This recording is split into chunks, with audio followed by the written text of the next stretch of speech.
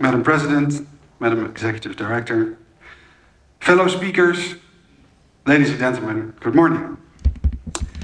In the World Business Council, I head up the department that enables a high-quality integration of sustainability-related topics into key business decision functions, such as risk management, strategy, treasury, investor relations, and others, so that more sustainable choices can be made when management teams want to. While at the same time we work with capital market players, standard setters and regulators to enable the recognition and valuation of sustainable business behavior so that sustainable business performance is rewarded with a lower cost of capital. But before joining the World Business Council 7 months ago, I have been in Booking.com's leadership team for many years.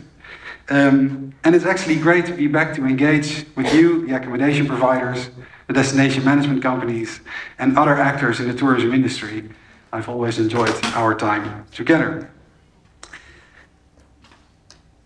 Ask anyone what they would do if they would win the lottery, and the answer typically would be, I would travel more. Exploring the world is an amazing experience.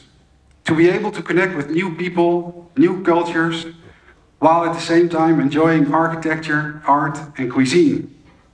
Or to discover sea life in Asia, wildlife in Africa, mountain regions in Europe, or simply enjoying time away with the children in a beachside resort.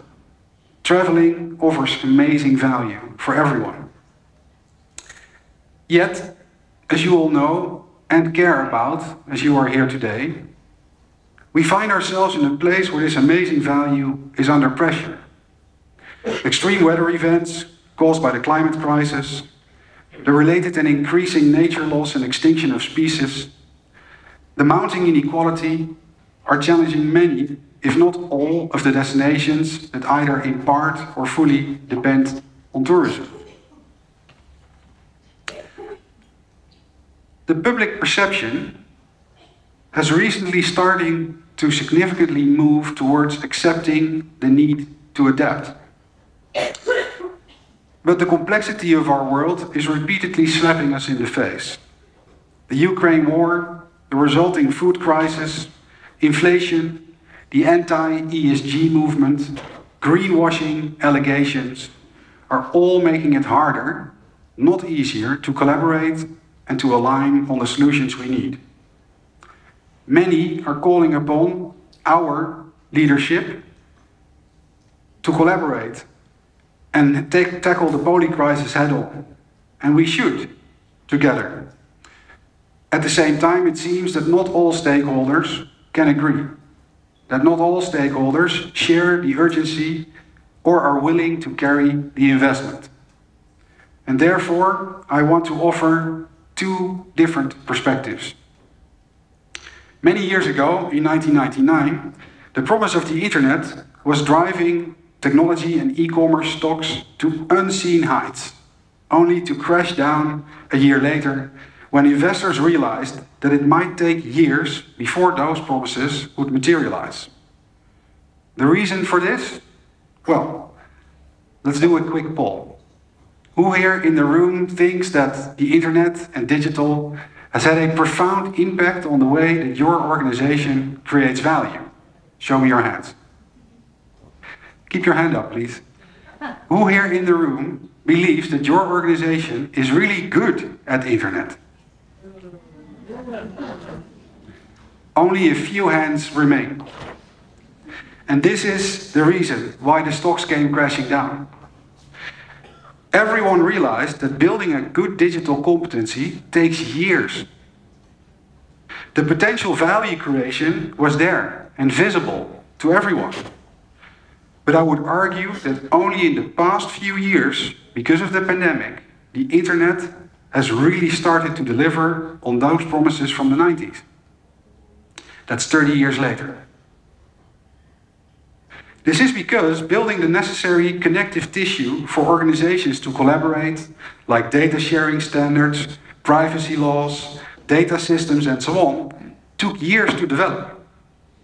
You know, back then, management would say, the internet? Yeah, we're doing it. We've hired a very smart guy who does the internet. He sits in a room over there, while the business continued doing what they did without changing. You see similarities with sustainability? How maybe companies are saying they are doing it, but in reality, they are not changing much in how they operate. Do you recognize how sustainability is maybe done by a team somewhere else? How it is not fully integrated into your organization's strategy and execution in every way? At the same time, we know that many transformations to your operating environment are happening today in an accelerated pace. The transition of our energy systems towards renewable, the transition towards nature-positive business models, and the restoration of biodiversity, the transition of plastics use, and the transition towards circularity for large sectors like the built environment, mobility, chemicals, and many others. These transformations are real. They are big, and they are happening today and present either a risk or an opportunity for your business depending on how you respond to them. Last week I met a group of CEOs of large multinationals, and we talked about how their sustainable product and service portfolios are benefiting from increased customer preference, how their focus on energy efficiency and energy avoidance are creating significant net cost savings, how their work with their suppliers to mitigate negative value chain effects drove innovations and supplier loyalty, and how their sustainability positioning is starting to become a significant magnet for talent. They mentioned rising investor demand, questions, and support. Now, the key to unlocking these benefits, we all agreed, is to start building the competencies required. The competencies to identify, measure, mitigate, and collaborate on the negative externalities that your business or sector unintentionally creates. By integrating sustainability considerations into your decision making, let me see where I was. You are preparing your business for transformations towards net zero, nature positive, circular, equitable, and hence for a sustainable competitive advantage. The second perspective I want to offer is of a growing momentum of government, civil society and business collaborations that is putting actionable solutions in place. Typically, companies go through a constant process of setting a target, making a plan, executing on the plan, measuring the results, reporting back to your stakeholders, and then repeat. Let's call this a corporate accountability system. And when we think of various sustainability-related topics, we are seeing maturing standards, methods, and tools that enable a corporate accountability system, for instance, for carbon performance.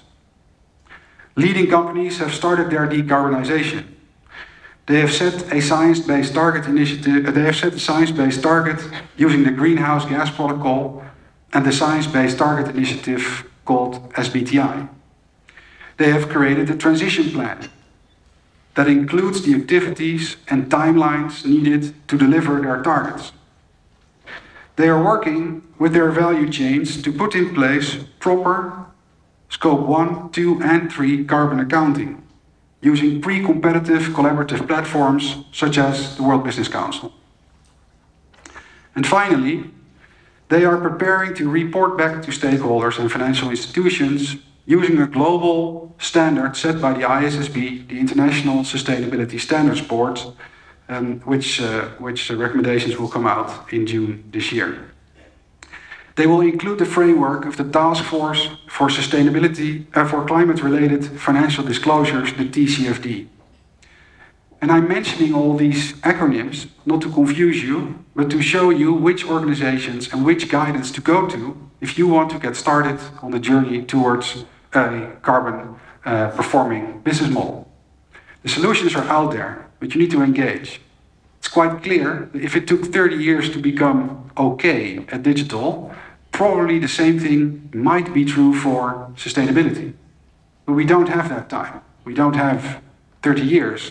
And consumer demand, systems demand, regulatory demand, and competitive pressure of those who are quicker will be real and will be felt. That's not to scare you all, because I think it's a huge opportunity in itself. The energy transformation itself represents an enormous, unfathomable economic opportunity for everybody who engages and benefits. In this area, companies should also leverage developments like our Partnership for Carbon Transparency, or which is building a methodology and an interoperable data sharing platform for the carbon product footprint of suppliers across a company's Scope 3 emissions inventory. And to develop the same for assessing and collecting data on nature-related end-to-end value chain impacts.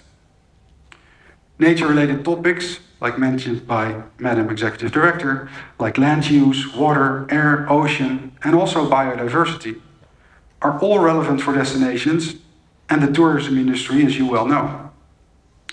What we are seeing is that an accountability system for nature is following the carbon trajectory. With the launch of the Task Force for Nature-Related Financial Disclosures, short TNFD, the development of the Natural Capital Protocol, and the Science-Based Targets Initiative for Nature, short SBTN. These tools and methods enable your journey from a do-no-harm approach towards a full, just, and regenerative business model. As a destination and as a sector, you can build the pre-competitive platforms together with UNWTO that enable a dialogue with the finance community to unlock the transition finance opportunities that exist. There is investor demand for protecting and restoring nature.